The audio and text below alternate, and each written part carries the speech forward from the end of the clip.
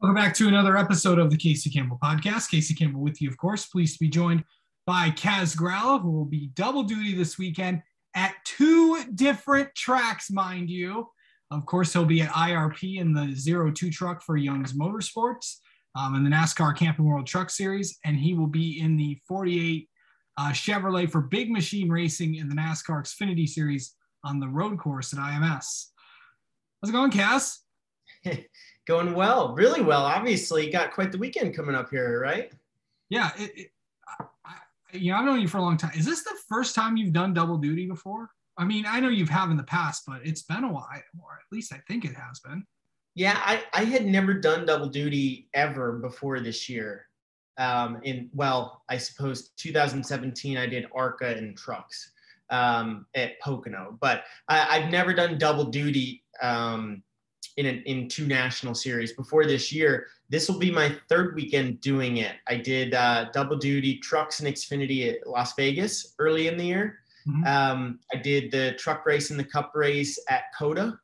And then this will definitely be my first time doing double duty at two different racetracks in the same weekend. So that's exciting. It's going to be really busy and hectic going back and forth. Not to mention, they're two new racetracks to me. I've never been to IRP before, never even seen it. I have seen Indianapolis, but I've never been on the racetrack there before. So two brand new racetracks for me. Should be a lot to take in, but really fun to do. Okay, so coming into this weekend, Kaz, let's start with the trucks at IRP. I'm pretty sure you've been on the sim trying to work on that. Of course, you've been putting some solid runs together with Young's Motorsports, the top 10 at Mid-Ohio. Going into this race, what's it going to be like? Going on a short track where a lot of guys haven't been on there. I think the only two that have been on there is, I would think, Sauter and Crafton in a truck. I know a lot of the guys have been racing at that track, but that was in an ARCA car. Yeah, a lot of the guys have done it in ARCA, or the more experienced guys maybe did it in a truck way back when. But I have never been there in ARCA, late models, anything. I'll see it for the first time. And unfortunately, Young's Motorsports is not one of the race teams that gets access to simulation or the simulator. So I have not had a single lap at IRP yet. I have done some races there on iRacing before.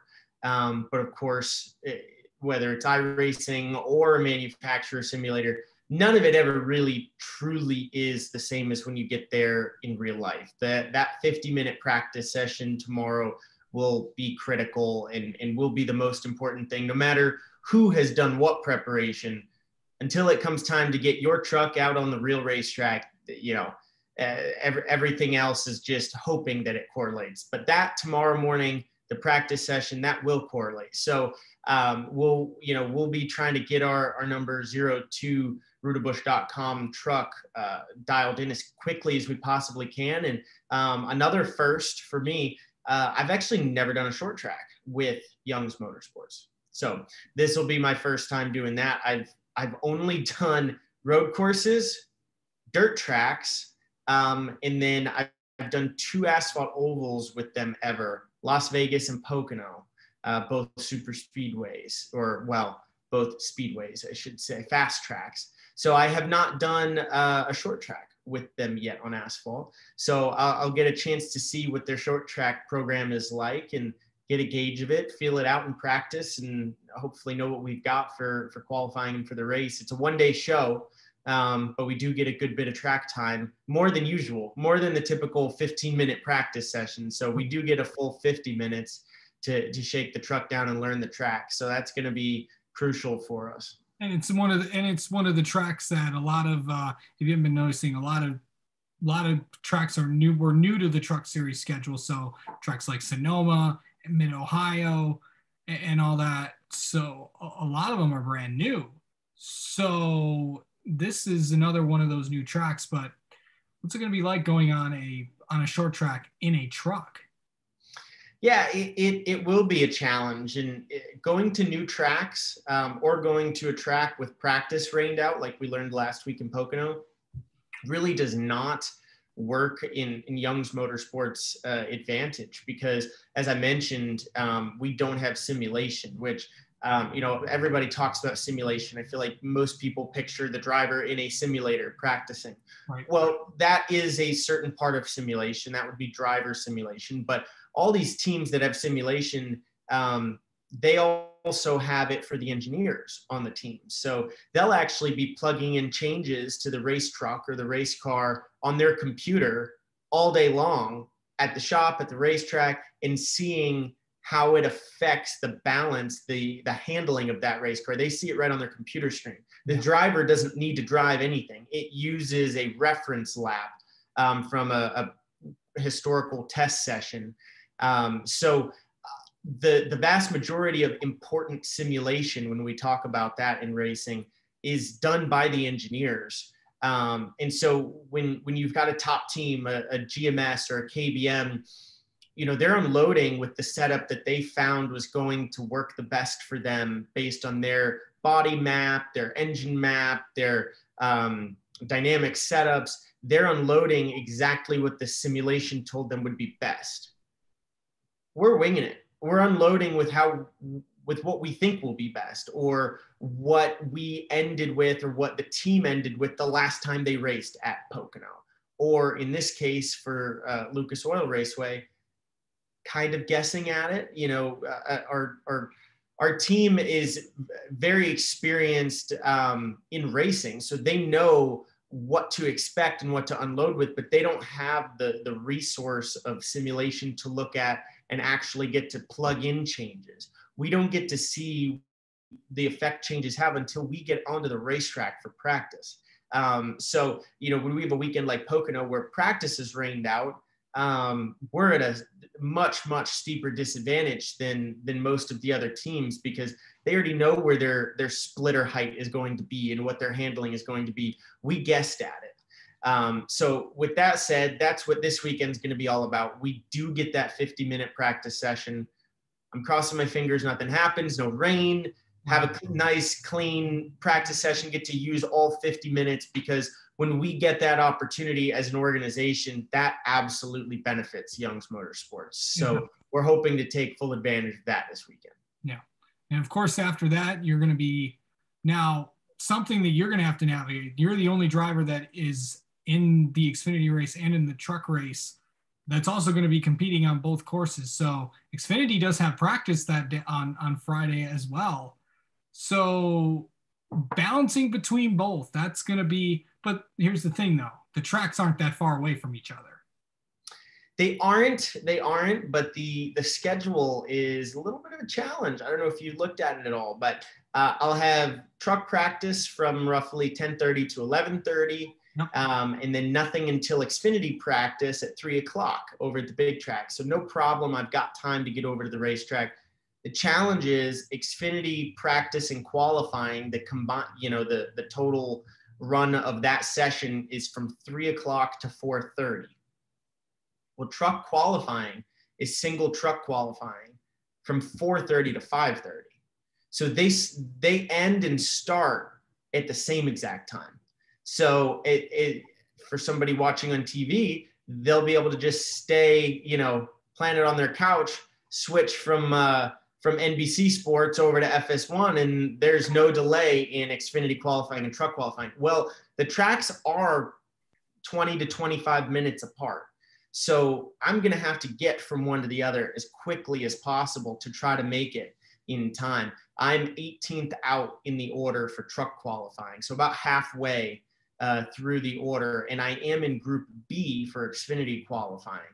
And of course, if I happen to make that final round in Xfinity qualifying, that'll take me even later over at the big track. So I will have a police escort between the big track and the short track to try to make it there in time and minimize the travel time as best that we can, so that I hopefully will be able to qualify both vehicles. But that will be a fun little challenge during the day tomorrow that we have to try to sort out.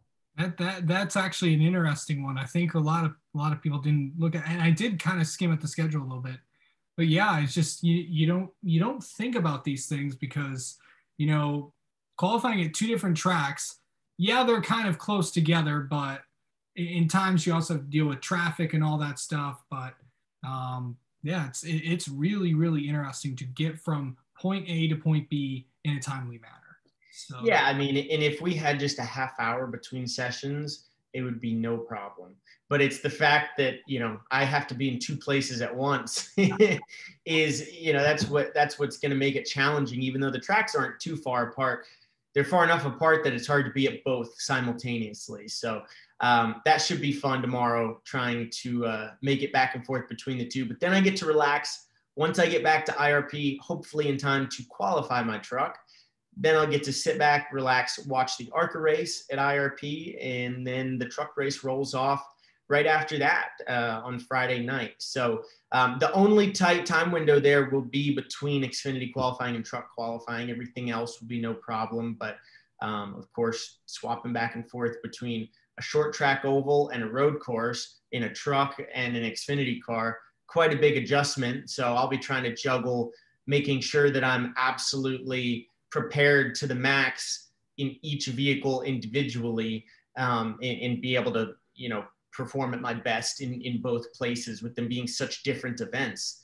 But I've certainly got plenty of confidence in the Young's Motorsports crew that they're bringing a great truck for this weekend. And Big Machine Racing, it looks like is bringing great race cars to the racetrack every weekend. So I feel like I'll be in a great position in both places, and I'll just have to get the job done. okay, so Kaz, just to fill in for the people watching this and for the audience at home, what is your plan for the rest of the year? I know you're going to be in some more truck races. You're also going to be in a few, at least one more Xfinity race. Yeah, I think about 5 more truck races this year I have with Young's. I've got the Indy Road Course and Watkins Glen with Big Machine Racing and Xfinity. Possibly even another race somewhere in there as well with Big Machine Racing. So a few more Xfinity starts, and the Money Team Racing, of course, is up in the air for the Cup schedule. Just whenever they're able to nail down sponsorship, we go and race. So that's a bit of always a fluid situation. Whenever we're able to, we do. So I'm not sure what the next one will be with that, but hopefully we will get back out on track in the number 50 car again this year. That would be a lot of fun. Yeah. So Kaz, I know that this is probably the busiest you've been since you went full time in trucks with GMS in 17. What has that been like getting, more used to being in the car more often, or truck more often now? Well, I had kind of gotten used to that light part-time schedule where I get 2 weeks or 3 weeks or 4 weeks leading into each race to do sim, to iRace, to look over notes and watch video and kind of prepare for the next race that's in 3 weeks. Whereas now I may not be full-time, but I'm racing most weekends. I've had very few off weekends so far this year.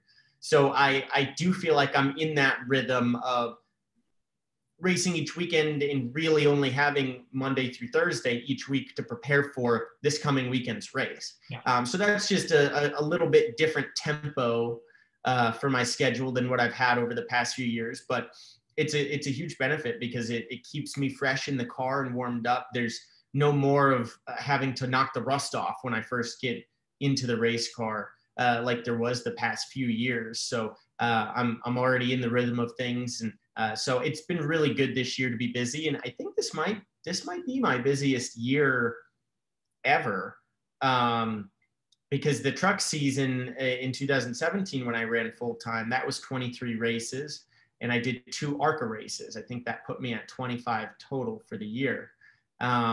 This year, I think I'm on track if you count my Trans Am races. In all 3 NASCAR divisions, I think I'm going to be right at 25. And if I pick up even one more, I'll be at 26, and that'll officially make it my busiest year yet. So definitely 2022 has been good to me, and picking up additional opportunities along the way is really exciting. So hopefully I can find even more as we go throughout the year, and just help to position myself even more strongly for next year as a candidate for a full-time ride in a series. Because that is one thing I feel like I've been able to take part-time opportunities and impress here and there, and make headlines, and definitely outperform my equipment or outperform what a part-time driver should be able to do up against full-time teams and drivers. But what we really have never seen since my rookie year in trucks, which it's hard to judge a rookie year in trucks, right?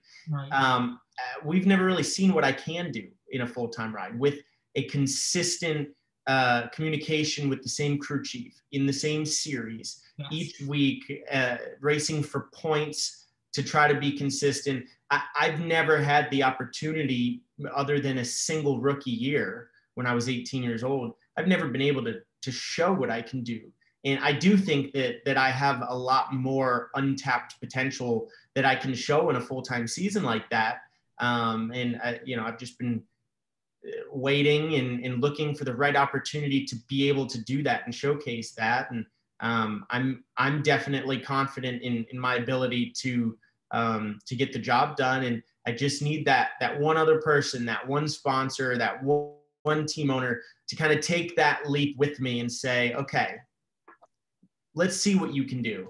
And I think that I can really do a lot with that. So hopefully I'll have that opportunity as soon as possible. I say this every year, but hopefully it's next year that I get to show that full time in a series. All right, and we'll look forward to that as well. Kaz Grala, thank you so much for coming on. You got a busy weekend. You got a busy day tomorrow.